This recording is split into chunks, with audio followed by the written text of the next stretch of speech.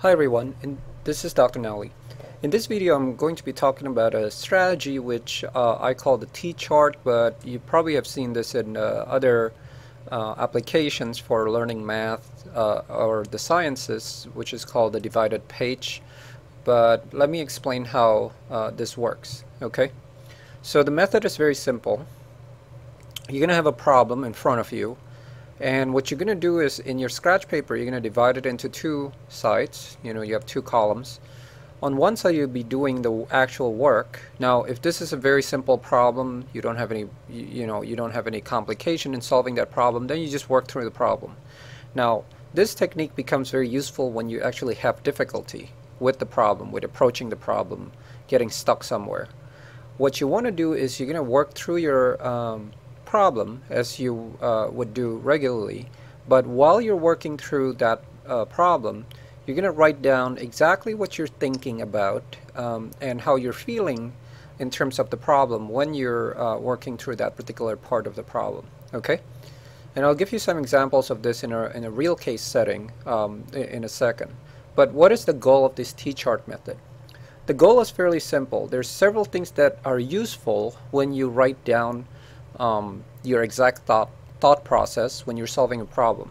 The first is that we have seen quite often, in fact there's been research done on this, that if you write something down on paper, a lot of times your brain, when it sees that things, the complexity or the difficulty with the problem, the confusion written down on paper, a lot of times your brain would then see that you need to look at the problem in a new light or a different way.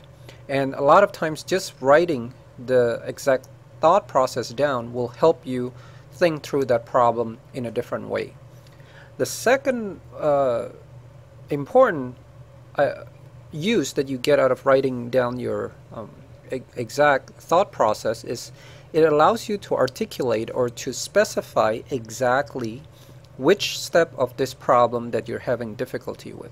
Okay, now this is very useful in terms of how you can approach your instructor, because once you have this specific steps, what you can do is you just take this piece of paper, right, with the thought process and just bring it to your instructor and say, look, I worked through this part and I'm stuck right here. And I tell you, as an instructor, one of the frustrations I have is asking students exactly what their problem is with a particular example, and they can't really tell me which step. They would say, well, the whole thing is complicated, I don't really know where to start, and that type of stuff. So those are very general. You want to say exactly that, okay, I was doing this problem and at this particular step I can't go further. That's how it's going to be helpful for me, for the instructor. Now, the benefit is if you can specify your problem, then you know which part of your knowledge is currently weak. Okay, this is sort of like saying, let's say you're shooting basketball. If you can pinpoint exactly which part of your motion is incorrect, then somebody can come in and correct that for you, the coach or some other trainer perhaps. That's my responsibility. That's the instructor's responsibility. So when I see that you're weak on this part, I can give you more practice on that area. I can help you with that area more, present the information in a different way. So that's the benefit of this. But unless you can give me specific component that's missing from your knowledge, I can't really help you. Okay, all right, so let me go through this example really quickly, because it's going to show you exactly what I'm looking for when you're doing this T-chart method. So here's an example problem. It says that you just purchase a container that you can use to store some textbooks. The textbooks all have uniform sizes of these dimensions, right? The box itself has a volume of 40 US quart. Question is, how many books can you store inside the box?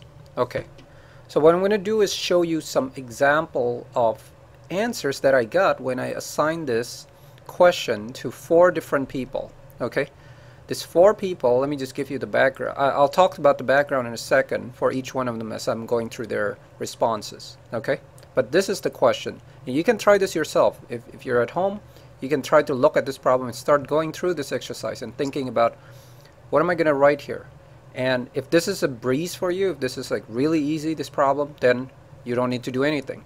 But if you're stuck, you try it the first time and you don't get the answer right away, you're stuck somewhere, then start to go through this exercise. Start to write down exactly what you're thinking when you're trying to solve that problem. What process did you go through, and so on. Okay? Let me go through the examples of the people that I asked to do this problem. Okay, so this is student 1, actually. This student had very little math background. Okay? So she was just stuck. She just put out this thought process right here. It says, this is so hard, bunch of exclamation points. I'm looking the answer up on Google, which was a failure. I can't do any of this. Okay?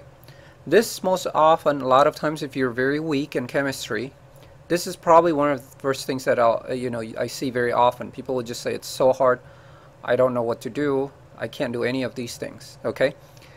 This is the first step in realizing that you're having difficulty with this. But this is also very, it's not very useful. It's not very productive to have this type of thought process, because what happens here is basically you're just giving up. Okay? You're saying, I can't do it, I'm just going to shut off my brain at this point. That's not the way to do it. You want to start to think about, is there anything in my notes, is there anything on Google, on the internet, that can help me solve this problem? What is the problem giving me that will help me, what information is given to me that can help me move on from this step where you have nothing written on this part. Okay? Now, somebody on the second type, student number 2, could be giving one of these answers right here, or one of these thought process right here. So I'm just going to read it out for you. The person could be saying, is there some kind of equation I'm supposed to use with this problem? That's a very common approach. And that's not bad, because then you're starting to think about something that you might have learned that you might be able to use in this case. The second question may be, you look at this problem and you say, well, there's 3 numbers here. Am I supposed to multiply these numbers together? Am I supposed to add them together? Okay. But regardless of what you're thinking about, you're starting to think about something associated with using the numbers and getting you somewhere with it. And then if you look at the problem again, you can see that there are different unit systems. Okay, so maybe you have to take one unit and convert it to the other unit, or vice versa. Okay, that's another thought there. Okay, so that's student number 2. I'm going to give you now the actual example of somebody who went through this. So let me write this. Let me show this for you. So this is somebody who actually did this problem. This person had some math background, know a little bit about volume and units, maybe a little bit more about volume. So you see what she wrote down here. She said, I don't know. But then later on she said, well, once she wrote this down, she started thinking. She said, well, I know volume is base times width times height. And then she said, which is height, which is base, which is width. So she's trying to wonder which numbers correspond to all of these quantities. And then she said, these numbers are it. So then she multiplied these numbers together, okay, to get a number at the bottom. And she said, I don't know. At that point, she's stuck. Too hard, okay? But that's a typical response as well, right? So you're starting to get somewhere. But now, you see, when I have a student that looks like this, I know better. I know that they understand the idea that volume is somehow related to this problem. You have to calculate the volume. And you have to calculate the volume by multiplying these 3 dimensions together. Let's go to the next one. Okay, so let's see. This person wrote quite a bit of stuff, right? So what he said here is, first off, he said, I'm much more comfortable making word usage suggestions, not gifted at math. Did bare minimum in college. So this student, by the way, was actually about a 50-year-old man who's had a career in the film business. He's taking chemistry to try to change career. And you see that he's just kind of working this through. He didn't really have a very strong math background, but he said that problem seems to have 2 parts. Convert to quarts, or convert 40 quarts to cubic inches. Likewise, this centimeter measurement has to be converted somehow.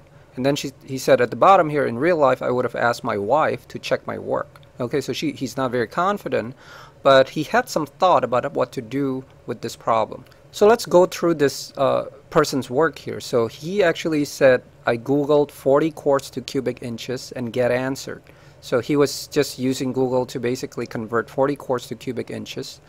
And then he said, I must somehow need to convert centimeters to inches, and he did that.